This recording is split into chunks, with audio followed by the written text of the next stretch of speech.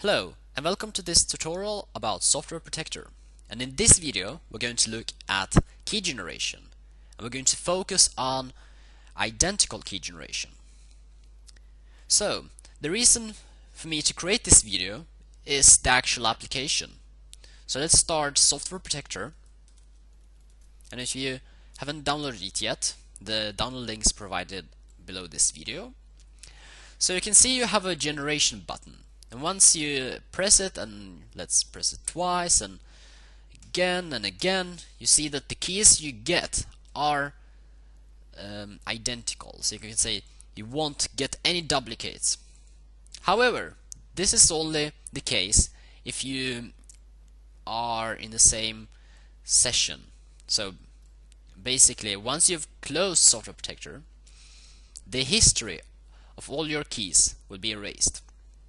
That means once you start the application, the application won't know what keys it has already generated for you, and that's basically because of the fact that Software Protector isn't storing anything on the computer, which is at some point good because you have a bigger choice. When it comes to the security part, you don't need to share the keys and have them placed on two different locations. That's why Software Protector isn't storing the keys in your computer. Of course, what if you would like to generate keys on another computer that doesn't belong to you? Then you wouldn't like Software Protector to log the keys, and this is the case for all machines. However, as I mentioned earlier, once you've closed it, no return to the history, so the history will simply disappear. So one solution to this problem is to generate keys using the multi-key option. So basically I'm going to enter 10 or 1000 keys. I'm going to press generate, and of course don't forget to enter your secret password here. I'm going to show the password for you. My password, and that's the key 123. Probably not the best password. However, let's press generate. Now you're going to see a window, and the keys seem to be identical. It doesn't seem to be any duplicates here, and that's the case. You don't have any duplicates at all. So let's press copy, and now I'm going to use a simple notepad, basically simple text editor, to store my keys. So now I've created a list, which is really handy, but each time you want to give your customer the serial key, you will need to open this document, copy, and probably put some sort of a symbol near here so that you know that you've used this key already, or something like that. It works, but it's probably not the best solution. However, that's how you can do. That's the one way of doing it in Software Protector. If the benefit with a Software Protector is that it's actually using an API to generate your keys. That means that you can generate your keys from any application. Even those applications that belong to you can be used to generate keys, which is really good. You can use C#, .NET, Visual Basic.NET, and now if you take subsections, you can create console applications, you can create Windows applications, you can create ASP.NET applications, and so forth.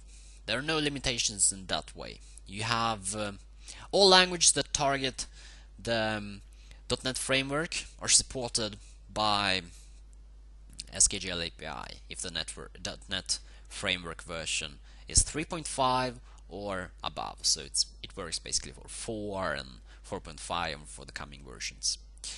So yes, I've mentioned this is not the best solution.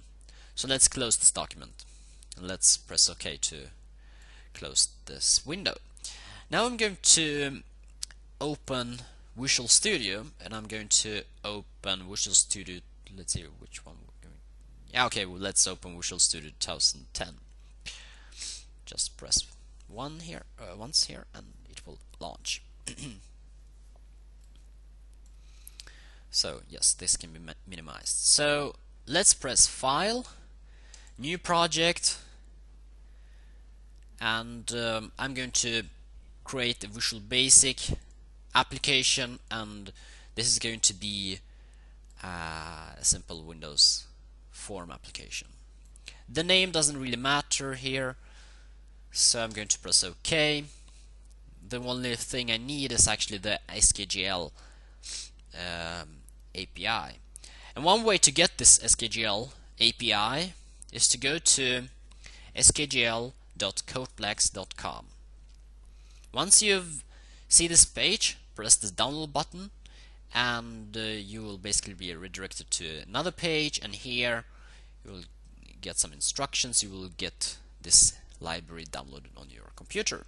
However, if you already installed Software Protector, you can always find the library in the same folder as you have as your install location for Software Protector. So I'm going to go to the let's see, let's see, where is it? Oh, wait a minute, I have to configure this. Yes, and I'm going to go to I'm going to right click on Windows Application 1 and add a reference. Now we have to, let's see if we can find it. Oh, no, this was wrong. You have to press Browse, because that's the way to find the SKGL API. And I think I have it here. Let's see. So SKGL 2.41, and I hope I've extracted because it comes with a zip file, so you will need to extract it to another folder. But I'm going to double click here, and now I've basically included the SKGL API into my project. So this is basically a tutorial that you can also find on the skgl.codeplex.com's website, and it basically shows the actual trick. And we're going to use machine code locking feature, and there are videos on YouTube that I've done that you can look at to find out information about machine code locking. But in this tutorial we're going to look at how it might be used to generate identical keys. So why not just copy the code here? Copy the code and paste it into our application. So I'm going to open the toolbox. We will need to add a button somewhere on the page, on the screen, and we're going to add a text box, and that's going to be in the middle of the screen somewhere. So that's it, I think. Yes, and we can scroll this down a bit, and now we're going to double click on this button to see the actual action, so or the actual event. So now we're going to paste the code, Control V, and this is basically it. So as you can see, we declare or generate a key variable, so as a new skgl.generate, don't forget the new keyword. You assign a secret phrase or secret password. You assign the keys string, and then you're doing something new. You're going to add a new skgl. You're going to execute the do key function on each iteration. So you're going to every time this for will loop, you're going to generate a new key with key ID as the ID of that key. And once this is done, we can assign textbox1 textbox1.text can be assigned to the keys variable. So all the keys inside the keys variable are going to be imported into the textbox1.text. This is basically it. Now let's launch the application. Now if I press the button, it will take a bit longer, and this is something to consider as well, because we have assigned it to generate. Let's see, how much is this? Let's see, this is 999, so it's approximately, this is a lot of keys, I've realized right now. Yes, so this wasn't probably the good idea to generate 999. So this is 1 2 3 4 5 10,000 keys. Okay, no, or 100,000 keys. Okay, no, let's see, let's solve this differently. Let's change the 99 and remove 19 here. And now, no, let's do it much in a different way, because now, I'm sorry, we actually wanted to generate 100,000 keys, which is a bit too much for this session. However, it works. And here are the keys. Now I've used the I've changed the 2 to 1,000 keys, and here they are. Here we have identical keys that are going to, so let's start this from the beginning, from the entire beginning. One disadvantage with textbox, they do not allow you to have any scroll by default. However, I'm just going to copy one part of those keys. You can of course use another control for that purpose, but I'm just going to show you, and you can see each of these keys are identical. There you won't find any duplicates here, and each of them have a different ID. And why is that the case? So let's close this. Because key ID will go from 1 to 1,000, and once this thing is going on, you are going to set a different number or a different ID to each key, which is the point. But the important thing here is you can also generate, if you want to generate a specific key with a specific ID, not just, I mean, the way I did, then you can, so let's see, if we remove this key loop here, key generation loop, remove it, so what we'll do now is that we're going to enter the ID we want here, and let's pretend we want to have an ID 456. Now if I launch the application, press this button, I will get a key with this ID 456, and it's 5 different IDs that you can have, or no, excuse me, you can have the length of the ID can only be 5 digits. So that's why in the for loop you saw that it was approximately 99. Let's not guess, let's just look. 1 2 3 4 5. So it's a lot. It's more, of course it's more than 10,000. It's one less than 100,000. So this was a fairly short tutorial about identical key generation, and I've mentioned in the beginning of this video that we are actually using machine locking feature to generate identical keys. So one thing I would like to summarize this tutorial with is the machine key or machine code that you assign a key, or basically, if we phrase this differently, the ID that you specify. It can be maximally 9. Let's see. So it can be 5 digits long number, and it cannot be 0. So that's the short summary of identical key generation. And of course, if you need some more information on this topic, you can always visit the project page, where you can get information about different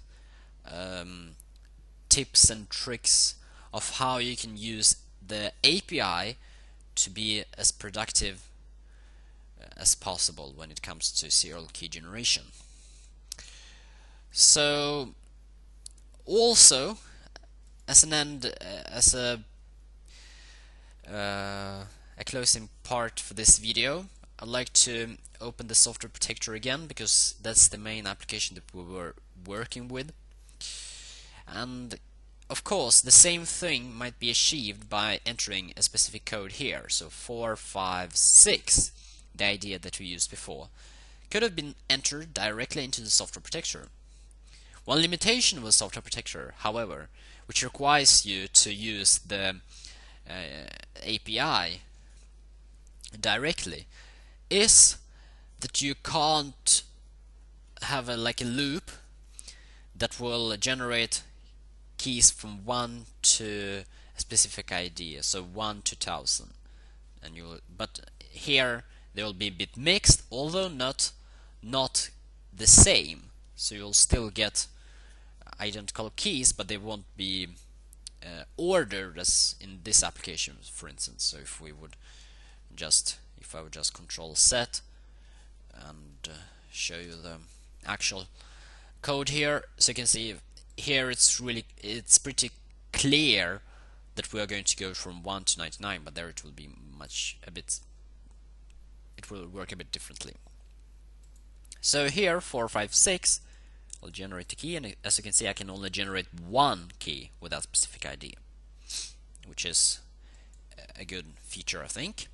However, if you would like to be able to generate keys, because this actually requires a lot of code, and you would ask, why is this the case, because shouldn't it be in Software Protector? And there is actually going to be a new product which is also going to be using the SKGL API, and that is serialkeymanager.com, and you'll see a link below this video. And it's not yet developed, so it's not yet complete.